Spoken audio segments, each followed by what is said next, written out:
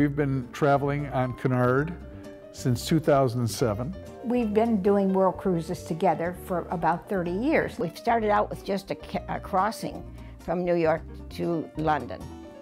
And we did that for several years, and then we started to do segments of the world cruise. And he said, that's it. From now on, we go all the way. And then we began, and we've had 13 years of world cruises. I had never even seen a cruise ship. So my first cruise was around the world for 80 days. We decided to do it with the idea that we would try it, and if she didn't like it after a few days, we would leave. Since then, I can't get her off the ships. I get up, I have my routine. I go to the gym, I work out, I'm there a couple hours, I come back. I'll try, if I can catch him at a lecture, he'll save me a seat. We look at the schedule in the morning to see if there's something really good. Let's go to lunch, go to the movies at 2 o'clock, go to tea at 4 o'clock, my other favorite thing. Love the tea. There's so much to do. Or you can do nothing. You can sit on your balcony and read a book all day if you want. You can live the routine you want. I think that there's something extremely special about getting dressed up, going to an elegant dinner. You don't have to get dressed up, but we like that. This is my cruise closet.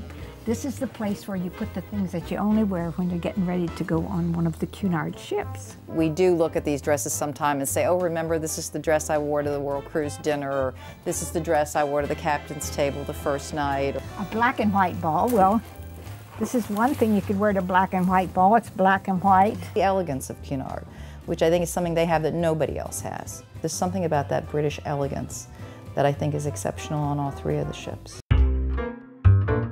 Over the years, we have made so many friends. And on the World Cruise, we know people who live in all these places.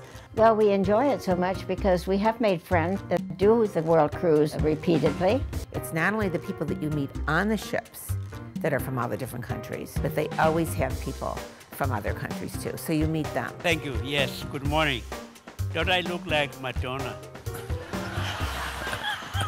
We had Archbishop Desmond Tutu a couple of years ago when we did the Queen Mary II World Cruise. He was the cutest thing in the world, and he spoke, and it was such a joy to even be in the same room with this great man.